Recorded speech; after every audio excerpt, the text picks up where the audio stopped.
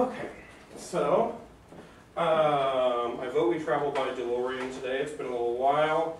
All right, so here we go back to 1740-ish. While we're driving. There we go. All right, Roumain's here. Yes. So is Oscar. So is Monique. Corey isn't. Ian Cormack. Yes. No, I'm over No? here. No? But Ian Marchand is over there. Yay.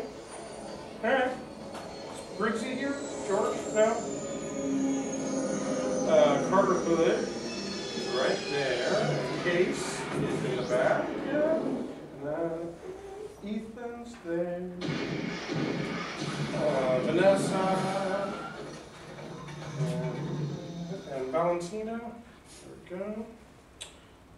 Okay. Oh, all right. Just in time. All right. So there's a couple things I want to tell you about Chapter 8. We'll do a little something there, and then we'll go on. So we'll hear more of these as we get into the classical period, but just wanted to tell you what a passion is. So this is a dramatic work for the stage specifically based on Jesus' story in the Gospels, Matthew, Mark, Luke, and John. There we go. Nailed it. So these can range in length.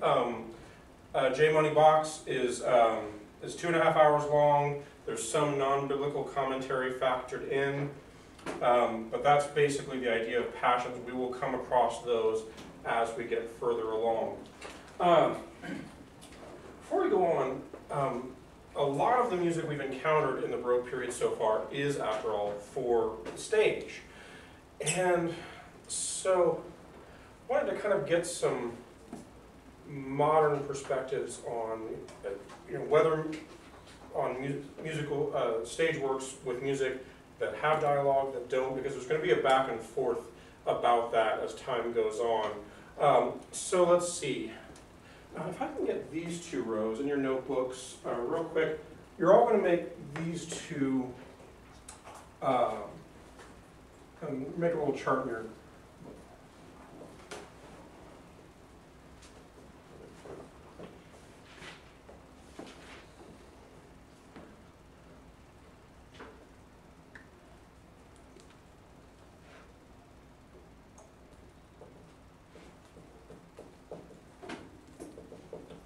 Okay.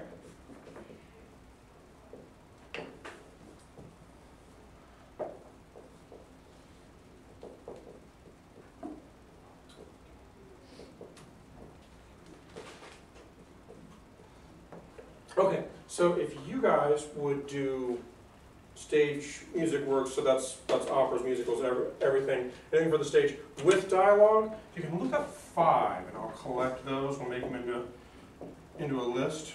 Might do more than 5 if we get carried away, you know? Okay, and if these two rows, if you guys would look up sung through stage works, or stage music works without music, however you want to Google that.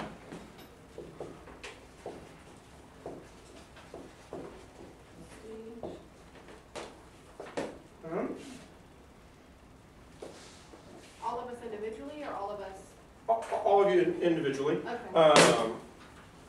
We are stronger together. Okay, and I'll listen while you guys are doing that.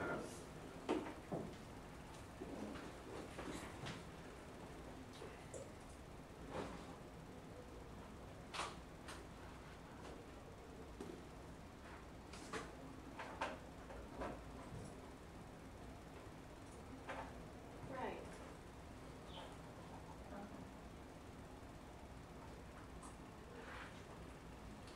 See, Google is not giving a specific list. It's kind of just a bunch of random links. Okay, well, let's see if we can get some brainstorming going there. Wikipedia list of fully sung through musicals. What's up? Found a Wikipedia list of fully sung through musicals. Okay, give me one. Art Thief musical. Art Thief? Les Miserables. Is that Oh, yeah. What are some examples though? I'll say they're in alphabetical order, not list of popularity, so I'll just go first. Yeah, fair There's enough. Cats. And Cats, absolutely. Ten Commandments. Oh yeah, right. Why is it ours giving us a? Shrek. Oh wait, no, That's not a stage They're production. running. I mean, there is a Shrek. Yeah, yeah. They're I'll put that running. over there. Yeah. There's Evita. Evita, and then the longest running one in New York. And there's a Jesus Christ Superstar. Okay. By the same. What is Beauty the and the longest Beast running one? one. Like West Side Story or something? Yeah. Is Beauty and the Beast one? Hey, okay, we're getting What somewhere. about Greece? Would Greece be a Greece? Cinderella. Other than West Side Story or any of those stage plays? Oh no, all of them have been. Often they were. There sometimes it's a movie and then a musical, and then sometimes it's the other way around. Shrek was a musical first, then it was a stage play. Movie first. Yeah, movie first, and then two different versions of this stage play. Jesus, I should put Superstar, otherwise it just looks like I am exclaiming, Jesus Christ! Okay, I'm surprised that the other one hasn't come up. Oh, Phantom of the Opera. Oh, Phantom. Oh, that's right. Phantom of the Opera. That's very famous. Now, tellingly, we'll get to this when we talk about musicals in the 20th century, when we get to the chapters in the 30s. Cats, Evita, Jesus Christ Superstar, and Phantom of the Opera all have music by the same composer, a man named Andrew Lloyd Webber. We'll come back to him again when we get there. You must be pretty good. What's that? You must be pretty good.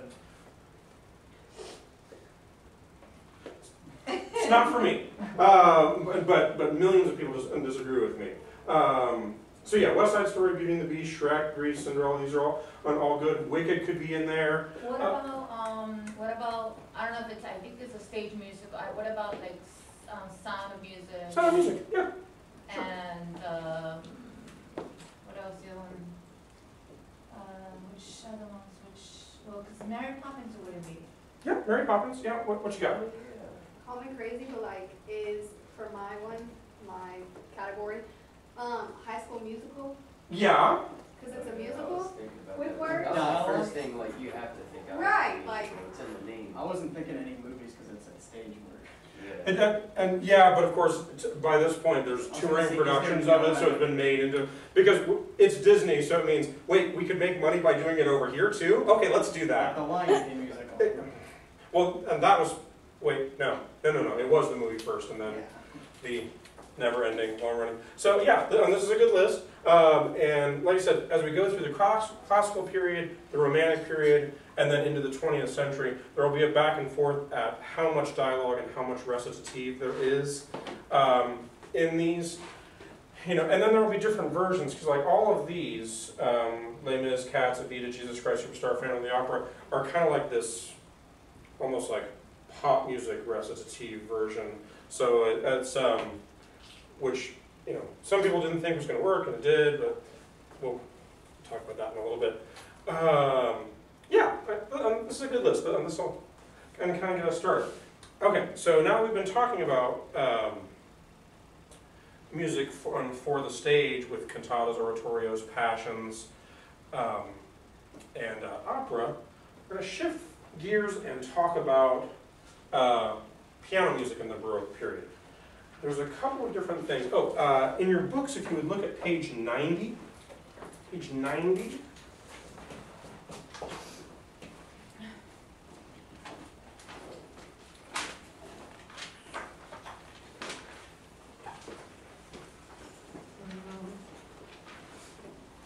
The Baroque piano music, it falls into a couple of different categories. I will never ask you to distinguish these on a test. Just by hearing them, and you'll understand why when we look. So these are three of the varieties, and then there's another one that we're going to talk about in larger detail in just a minute. So there's toccatas, fantasias, preludes. As it says on page 90 there, preludes.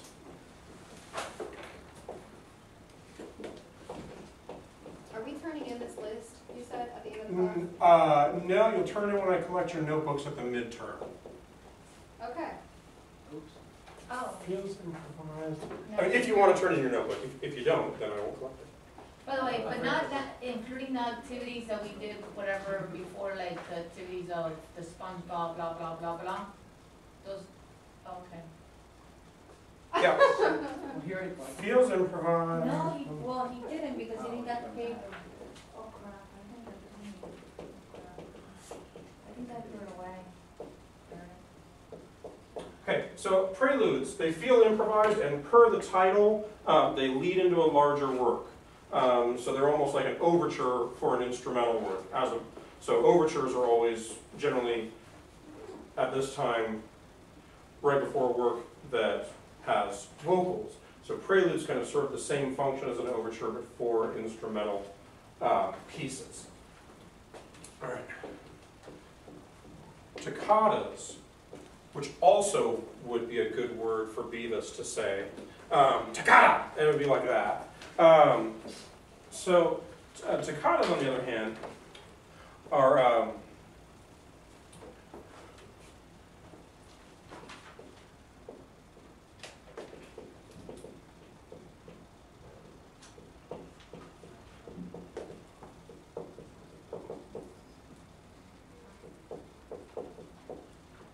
toccatas are really a piece from the Baroque period where the purpose is to show off the virtuosity of the performer. Now, and here's the reason I wouldn't ask you to distinguish between these on a quiz, by hearing them. Because Fantasia is very similar, at least in the initial idea.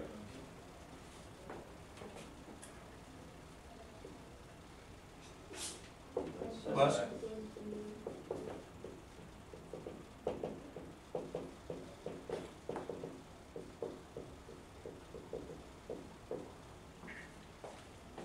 Okay, so there's kind of your three. Prelude, feels improvised, leads into a larger work. Toccata is kind of a showy piece where there's like going up and down scales, there's trills, there's stuff that really is there to show off the virtuosity of the performer. Fantasia, similarly virtuosic, excuse me. The difference is that it feels improvised. Well, that's a hard thing to pick up by just hearing it. So I won't ask you to do that. Oh, what I am going to play for you, and I'm glad we have a video of a person performing it because I think it's cool to actually watch it being performed. And that is, oh, there we go. So if you know one toccata, it's this one. If you would, raise your hands when you recognize that you've heard it. I guarantee you'll be in the first three notes. Can I ask a question right fast before you play it? No. Yeah, go ahead. What is a trill? Oh, good point. Back and forth between two notes like this. Okay.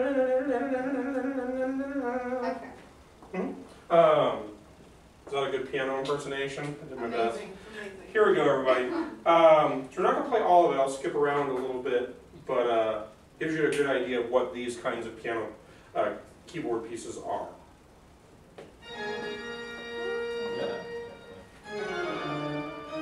So Toccata and Fugue in D minor by Bach, by J.S. Bach specifically. lower piano playing itself. That's right.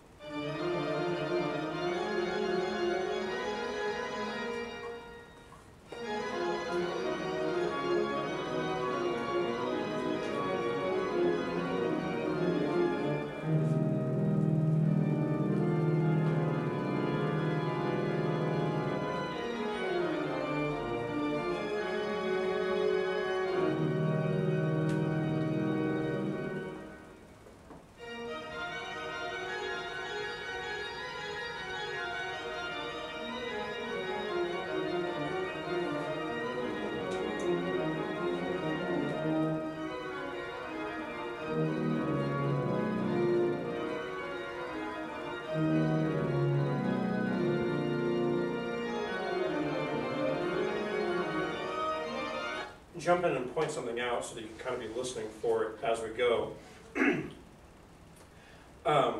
You'll notice in this piece there will be a lot of spots where it feels like we're coming to a rest on a particular chord. The term for that is a cadence, and sometimes, often those won't be fully realized. Should go to another note, but instead we're going to wander off and do sort of a next section. There's going to be a lot of that happening, so listen out for that.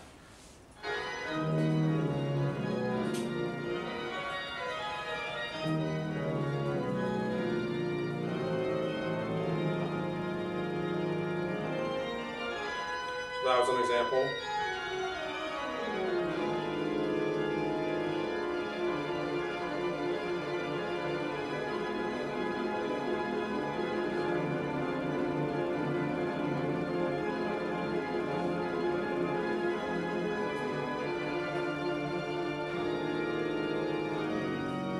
Take a look.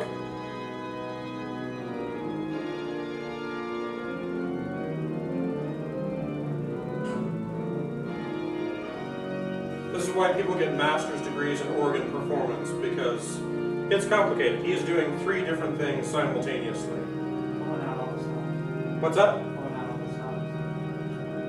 Not really. How is it that the bottom note, the bottom keys are being named while using the top keys? They are connected. I don't remember how the technology works, but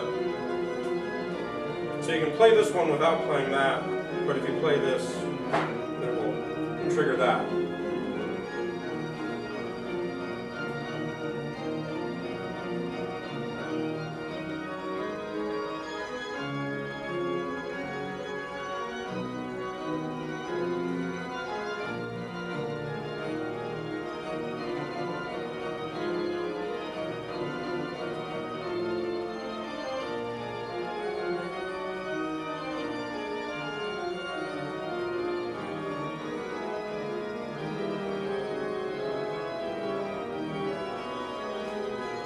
Jump ahead to the end. See,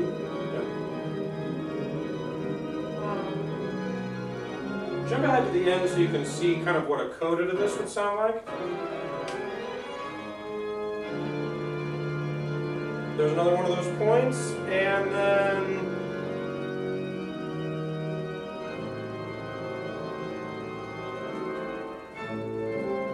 but again, and we go off to kind of a new place. What's that? Just playing it and zooming in on the pipes is so ominous.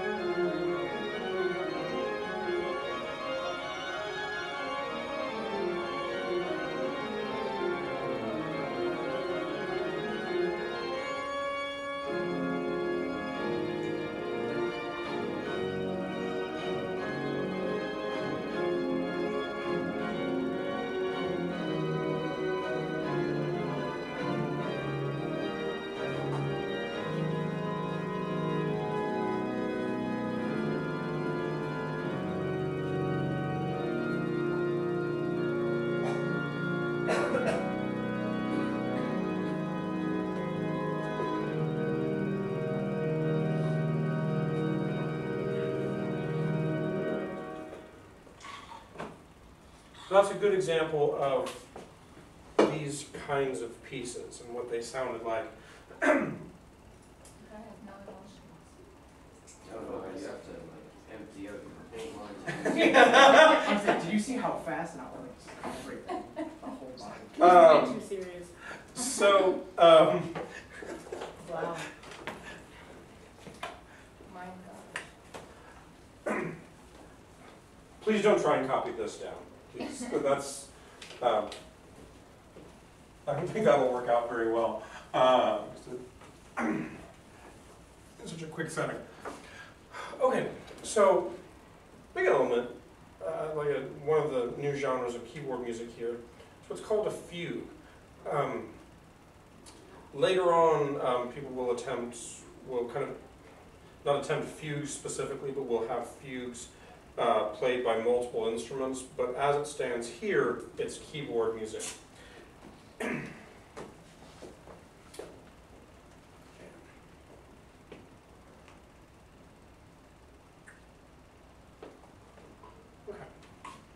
So a fugue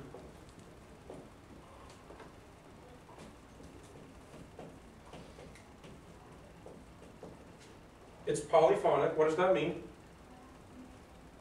That means multiple sounds. Multiple. Yeah. Combining into one. Yeah. Multiple sounds, multiple rhythms. Good. Okay.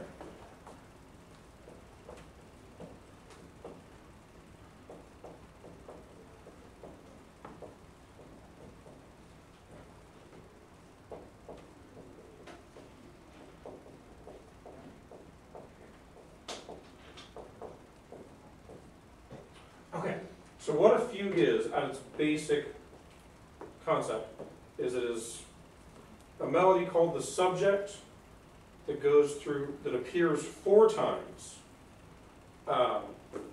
usually going in order, so highest to lowest, so there will be, it'll appear in the highest voice or line, I should say, then the next down, then the next down, the next down. Sometimes people mix and match and go, sometimes, but in this version it's going to be going from top to bottom, as you'll hear.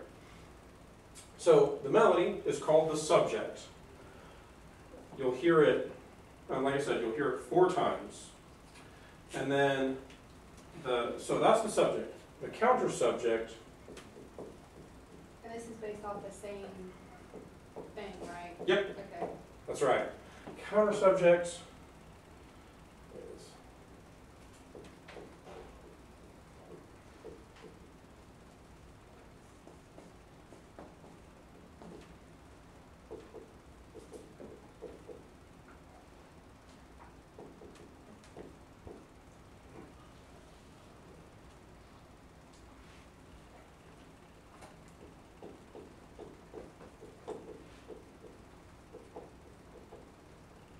counter subject, kind of as the title implies, is a second melody that's under the subject. So, so when the subject appears, usually by itself without anything happening underneath it, this one is kind of a different case of that. The subject appears by itself, and then maybe it starts in the next voice. Well, when the subject finishes in the first line to say it, and anything else they keep playing, that's kind of what we would call the counter subject. So you have those 2 things happening at the same time. Then, so after you get a couple of these, and each one of these fugues is a little different about how it is. It's not exactly set, like when a counter subject begins and when it ends and how much of it and how long it has to be. It's not rigid, which is fine. Then we get episodes.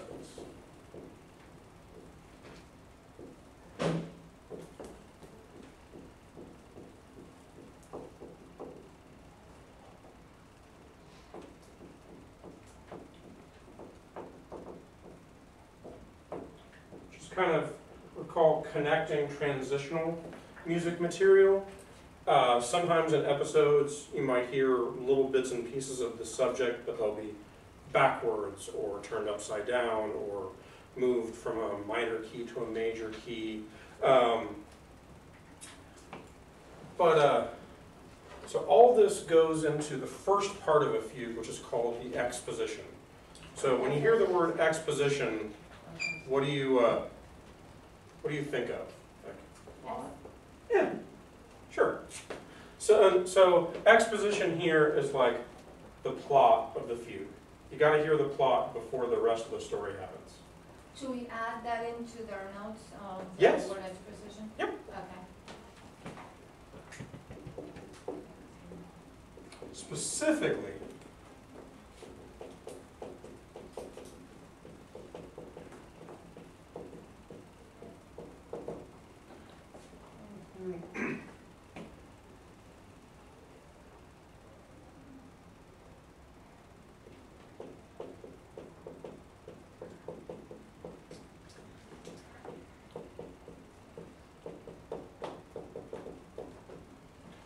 And specifically, how you know the exposition is over is that the subject is played by all 4 instrumental lines. So when the last one finishes playing it, then we're done. And then we're done with the exposition. And we're on to another thing that we'll talk about later called the development. Yes? I might be completely wrong, but I just had this pop into my head and I was curious. Episode, you said connecting transitional music, so is that like the instrumental part of a song? Yeah, well, this whole thing is going to be instrumental. Okay. But it's the transitional stuff where you're not going to hear it and think, oh man, I love that tune. Like it's not a melody in itself. It's kind of little bits that get you to the next part. So if you wanted to relate it to something visual, think of episodes more like if you were watching a television show, like the 30 seconds of music that gets you to the next scene. Think of it like that. Okay, so show you, and for those playing the home game following along, on page 91, it is the little fugue in G minor that we're following along there.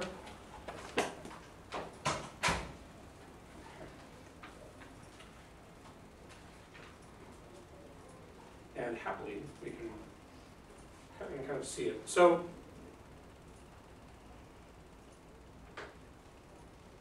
there you go.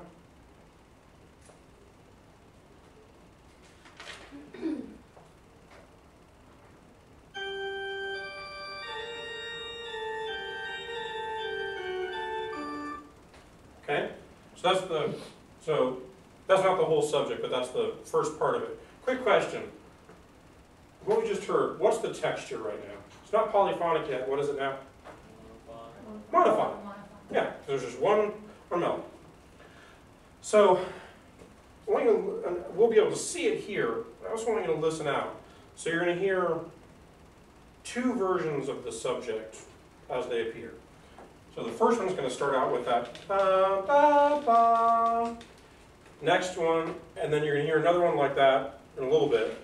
Before that, you'll hear a version of it, an interval down called a fifth, bum, bum, bum, and then you'll hear that second time. So that's your 4 subjects.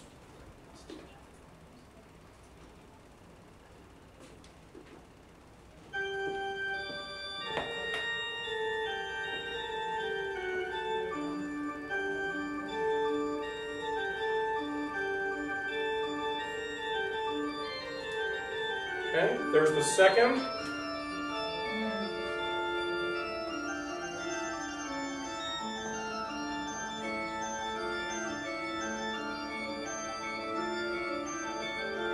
Counter subject stuff happening in the top. Third entrance.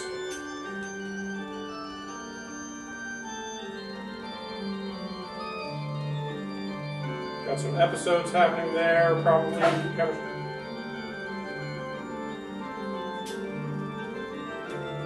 And there's the 4th entrance.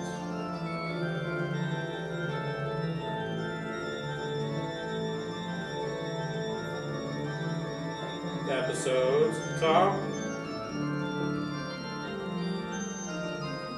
And then there's... Cutting down. So now we're getting into... So this is kind of getting into the development section.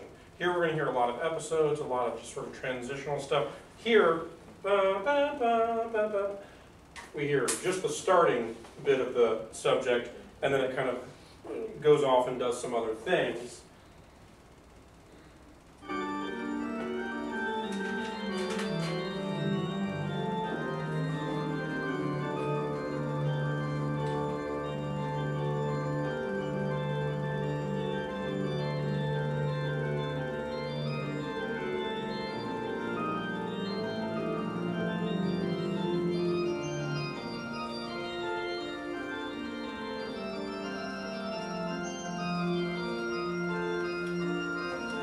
And then eventually what we're going to get the alto voice, like the playing the subject, then the bass, then the soprano, and then the bass again. So we're in transitional land. Yep. And so now it's in a major key. And there's soprano there.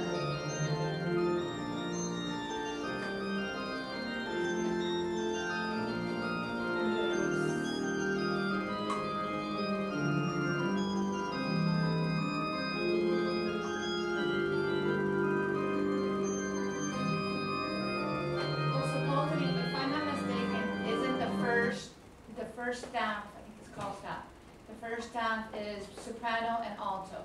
The second staff is tenor, and the third staff is bass. Nailed it. Yep. That's it.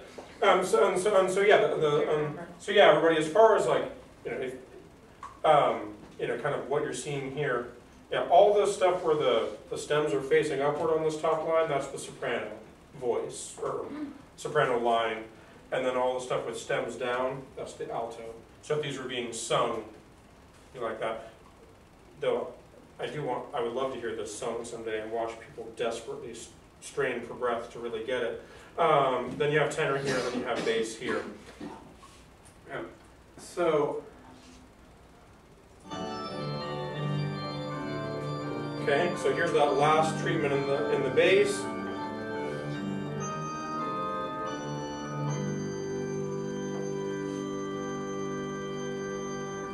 So what type of fugue was that? I mean, not fugue, the element. No, It's just a fugue.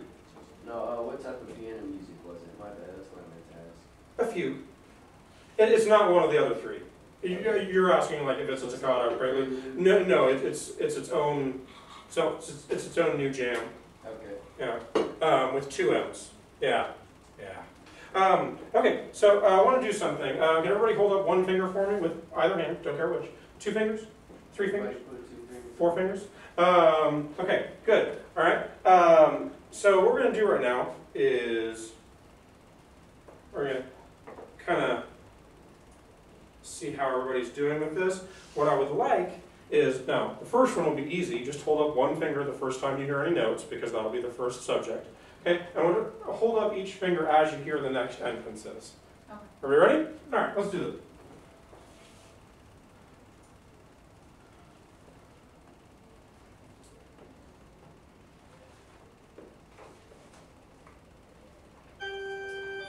There we go. There's your first subject over.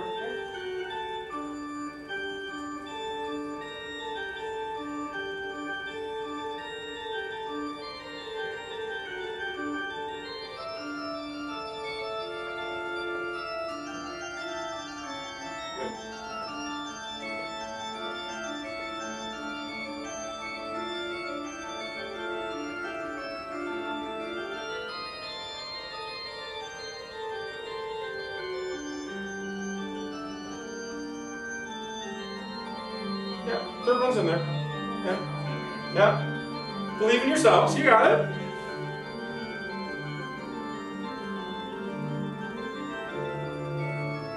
And there you are. So there's your 4 subject entrances. Good. Very good. Yeah. Okay. So. I can only imagine how hard that is to actually play. Well, again, there's a reason people get master's degrees in organ performance to be able to I think, if I'm not mistaken, the organ, because the organ is, it's not like just any of the pianos. It's a composure of the piano in the keys and the chords in a smaller, and it's more complex than just the piano itself. Absolutely, yes, yeah. And you were talking about pulling on all the stops. Of course, there are stops on the organ, and that's what you were going for, wasn't it? All right. Okay, so another instrumental type, and this gets into starting to do music for larger groups. Sometimes this, so you have the Baroque dance suite. So this is significant because along with the dance music that Michael Pretorius wrote that we were talking about in the Renaissance, This is really the first appearance of instrumental music with multiple sections, and where there are 4 or 5 distinct sections. We're only going to see more of this as we get to symphonies and sonatas, that sort of thing. So generally speaking, it's going to be these 5 things. The allemande from Germany, the courante from France, sarabande from Spain, the bourrée from France again, and then the jig from England, and then sometimes there can be some, there's a little bit of an Irish inspiration in there as well. Those preludes we were talking about, sometimes they'll put those on the front of a dance suite, and sometimes there will be a gavotte. Out of curiosity, have any of you heard the soundtrack to the musical Hamilton? Yes. Okay, if you've heard A Winter's Ball, sort of toward the middle of the first act, then there's a little bit of the elements of a gavotte in there, but obviously it's sort of like a hip-hop gavotte, as they call it. So that's one place to look to kind of hear that. So what I'm going to show you right now is I'll show you a couple of these where you can hear the music and you'll actually get to see people doing the dances, which kind of makes sense, so you can really see what it looks like. All right, so here is an allemande.